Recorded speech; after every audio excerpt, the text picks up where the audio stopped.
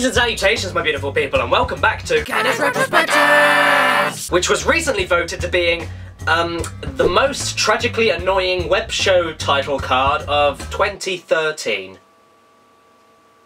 We did good. And now we've reached the second installment of Oddworld, Abe's Exodus, and do you know what? It just turns out that this is a cracker of a game. What? What are you looking at? What's funny? Why? Do I have something on my face? I know. Oh. That's not right, is it? Okay, before anyone starts getting arsey or shitty and nitpicky about me, yes, I know this isn't technically the second major Oddworld installment. And to all of you who have no idea what I'm talking about and just had your childhood torn in half, let me explain. According to this little slip in the box for Munch's Odyssey, the Oddworld series was really aiming to be a quintology, meaning that 5 main installments would be made, with every other project being a sideline to the main thread of the Oddworld chronology and universe. The 5 main games, as far as I can fathom after the Just Add Water interview, are all intended as Odyssey titles, meaning that technically, Abe's Exodus is simply a bonus game to the saga, much like Stranger's Wrath and even the 2 bloody silly Game Boy games, which I actually really ended up liking for a little bit, so don't make fun of me or I'm gonna tell your mummy. And this also means that Munch's Odyssey is the proper second installment, followed by the upcoming Squeak's Odyssey, meaning that every Odyssey game covers a new, bizarre and twistingly cute character introduced into the lore of Oddworld. But who gives a monkeys? What is this, the Discovery Channel? We've covered enough chronological stuff to last us a good few tea times. So, the question is, why am I breaking the rules a little bit here with my usual retrospective formula for this one time? Well, 1, Squeak isn't out yet. 2, Abe's Exodus follows directly after Abe's Odyssey, and Munch's Odyssey follows directly after Abe's Exodus, so it only makes bloody sense. 3, Abe's Exodus is huge. It's such a big game, and it's much bigger than Abe's Odyssey, and it just deserves to be its own standalone, not bonus entry to Oddworld. It's just too big to completely pass over and brush off as a bonus game. It's one of my favourite games of all time, not just PS1, but ever made. And 4, because bugger you, that's why. So anyway, Abe's Odyssey, along with being an easy PlayStation 1 classic and a gorgeous bit of crumpet, was also very well critically acclaimed and praised for everything I mentioned thusly. I mean, look at how many people agreed with me. Oh, well, apparently it didn't make sense. Abe's Odyssey didn't make sense. Fun fact. Did you know that after the release of Abe's Odyssey, the Japanese market forced Oddworld to change the amount of fingers on the Mudokan hands? The original 4 fingers on Abe were seen by the Japanese as relatable to a lower subclass of meat packers in Japan who often had work-related accidents, and it was seen as a highly disrespectful symbol that offended them due to their very low-class working and social conditions. After threats of large fines and legal battles, that's why in Abe's Exodus and the Japanese versions of both games, the backstories and all subsequent cutscenes were changed to feature 3 fingers on all Mudokan hands.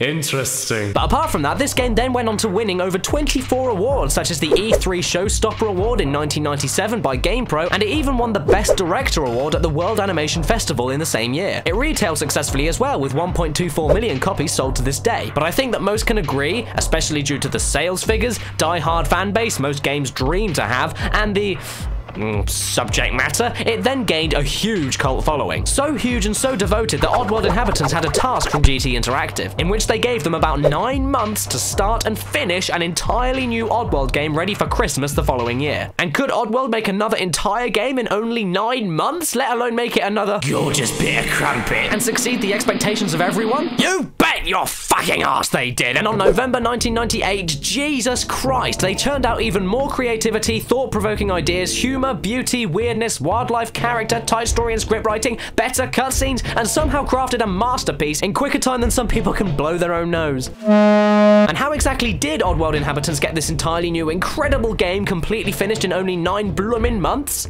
Fruit. That's not even a joke. Sherry McKenna banned all donuts, burgers, and sweets from the offices of Oddworld and hung fruit baskets everywhere to make people work healthier and faster. And boy, did it work. So there you go, kids. Eat fruit, tie your shoes, don't poo yourself, and craft yourself a gaming masterpiece. If you couldn't tell already, I really do love this game, and as far as I'm concerned, it's the best 2D puzzle action platformer ever made, and it far surpasses everything that the first game set out to do, and did it to the point of perfection. But I suppose I have to give you all a brief idea as to what this game actually did do to dramatically increase the scale and depth of the first one. Well, firstly, let's begin with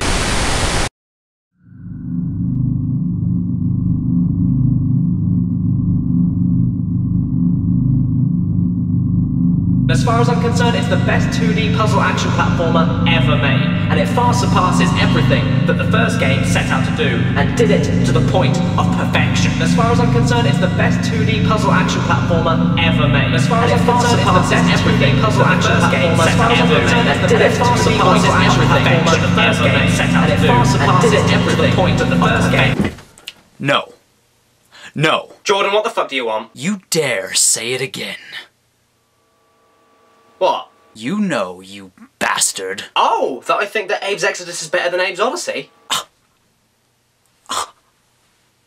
Caddy, how could you even think that? Let alone say it? Abe's Odyssey is the pinnacle of oddness. It is the epitome, the godly culmination of words that I can't even think of right now. You can't top the atmosphere in that game. The ancient rocks of Scrabania, the eerie trees of Paramonia, the great escape from Rupture Farms, the haunting world beyond the stockyards, complete with silver moons hanging in the skies. How many? 1, 2, 3? I don't know how many moons. How many moons does Oddworld have? Who the fuck knows? And what about Abe? What about him? His shivering gutlessness, his fear which shifts into a sense of heroic dignity, like Courage the Cowardly Dog on a Saturday night. What is childhood? What is life? What is this? Done! Why don't you make your own damn video about it? Fine, I will. But not because you asked me to. Okay, you know what? Just to save everyone the stress of finding that video, just click here to go straight to it. Because 1, I think it'll be some pretty good shit. And 2, I think it will shut Jordan up. So anyway, the story this time around followed directly after the events of the last game. Well, I mean, that depends if you saved enough Mudokons, and if you didn't, well, you get the bad ending, and I'm not gonna spoil any more than that. You wanna see it? Well then... You should dish out some cash and go buy this stinking game. And if Abe did save enough Mudokons, his celebration is carried on from the last game before being cut short after a nasty fall and a visit from the 3 weirdos. That's what they're actually called. And they inform Abe that the Gluckons, after losing everything from the Rupture Farms meat processing, figured out, somehow, that grounded Mudokon bones could make a fantastically tasty beverage called Soulstorm Brew. Oh, like the original title from the last game! And the bones were being exhumed from an ancient Mudokon burial ground called Necrum. But here's the tragic part, the Gluckons still needed Mudokon slaves to do this. So how did they get around to them not ever knowing what they were digging up? Well, they stitched their fucking eyes shut. Stitched their eyes shut. This was the scariest image ever for me as a kid. It's real nightmare fuel. What was the age rating on this game again? Oh, 11 plus. Okay. So after your still beating heart is ripped out of your tiny little chest, Abe then figures out that the weirdos were disturbed spirits from the bone mines of Necrum pleading for his help. And so an epic voyage of dark discoveries, tragic happenings, sadness, oddness, and hilarity ensues so that Abe can shut down the boneworks, the brewery, save all the Mudokon slaves, restore peace to the natives, and let the ghostly Mudokons finally rest in peace. Yeah, it does seem like a very similar story to Abe's Odyssey, with similar locations to explore, similar game structure, similar action, and similar puzzles. And do you know what? It's all very true to a certain extent. The basic present time ideas on consumerism and the game style, yeah, it's all pretty similar. But honestly, where everything else comes to fruition is with everything else! I'm not even joking, it may sound like I'm building this up to be basically an improved replica of Abe's Odyssey, but seriously, this game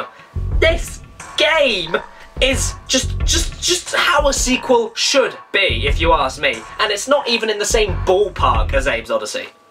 As you will soon understand.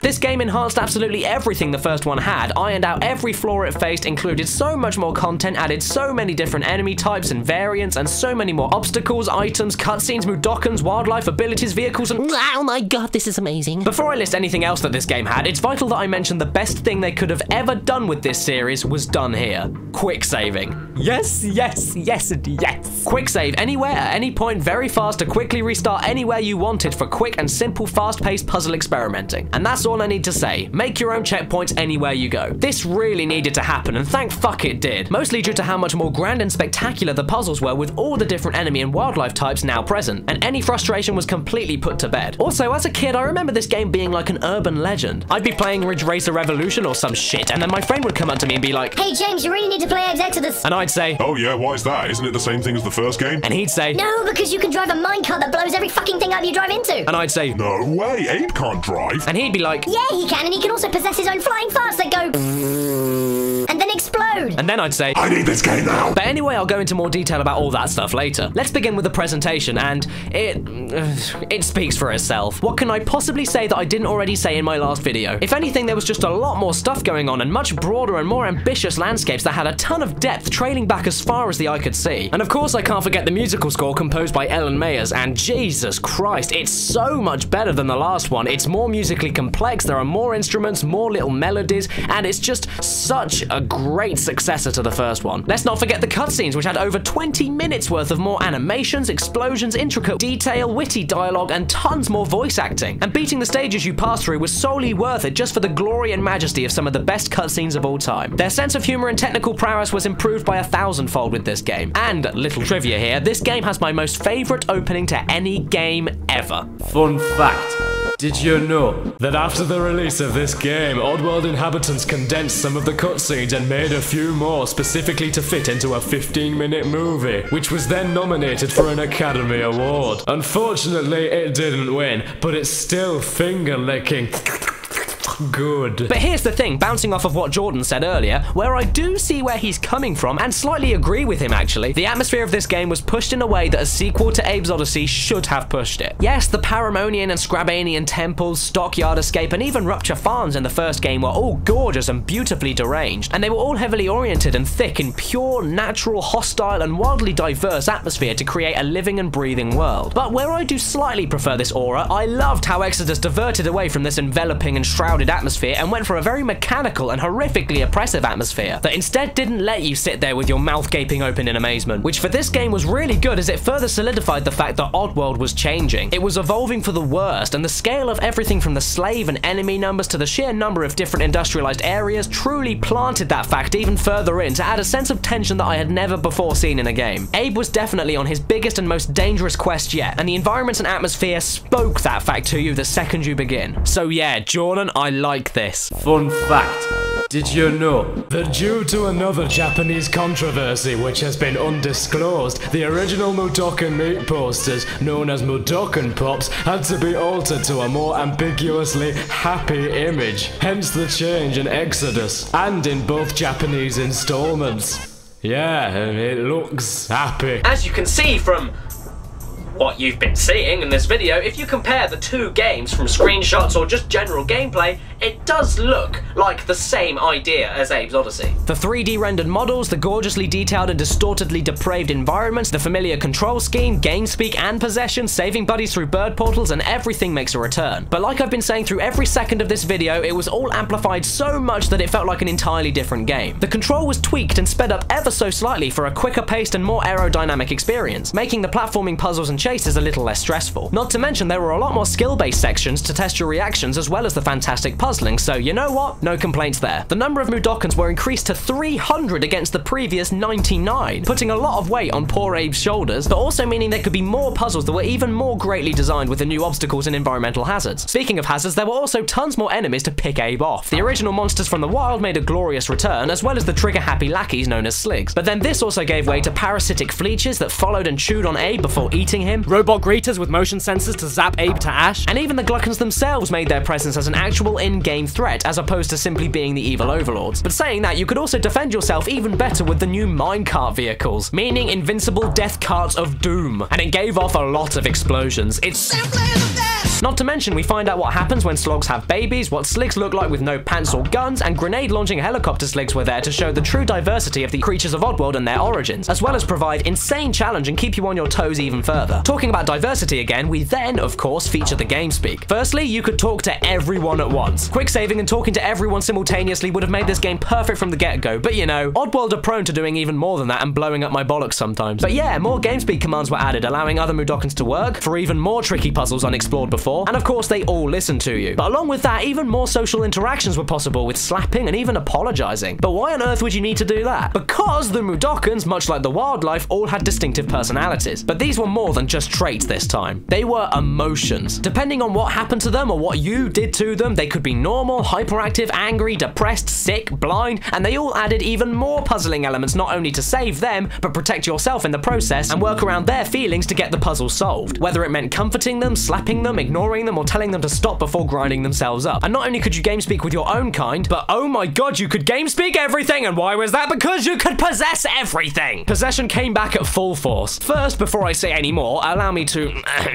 quote myself, but in this one, you can possess nearly fucking anything. Even your own exploding, flying farts! Yep, that's right. Weren't those scrabs annoying in the first game? How about those paramites? They were a bit tricky, weren't they? So how would you like to possess them? No? Okay then, well how about the Gluckons themselves? And what if you could properly talk to each other with another library of commands to kill even more things and solve even more complex puzzles and look fucking ridiculous walking around as a fucking Gluckon and whoa, did you see him jump there? He's like a sausage. I mean, shit, this is too much awesome. This is how you do a sequel, everybody. No, I have no complaints about this game. None whatsoever. No. And when all things are considered, this game spanned over 2 fucking discs. You got hours worth of original content, devious puzzles, slick gameplay, the best cutscenes ever, and pure raw gratification. So, does Oddworld Abe's Exodus hold up today? What do you think? I love this game. That's it. I have no conclusion. And I would say go, find it pre-owned, not on Amazon though, pop this fucker in and spend 6 hours or so absorbing and loving every second of this gaming masterpiece. The best I've ever managed to win this game with is 291 out of 300 Mudokons, and I'd love to hear what you guys come up with if you decide to play this or revisit it. Everything was smooth sailing for Oddworld here, and after this, everything seemed to be relaxing out and gave nothing but good news for the inhabitants. But the question is, with the new generation of gaming approaching fast, could they go even further, or dare I say, top this game by another installment?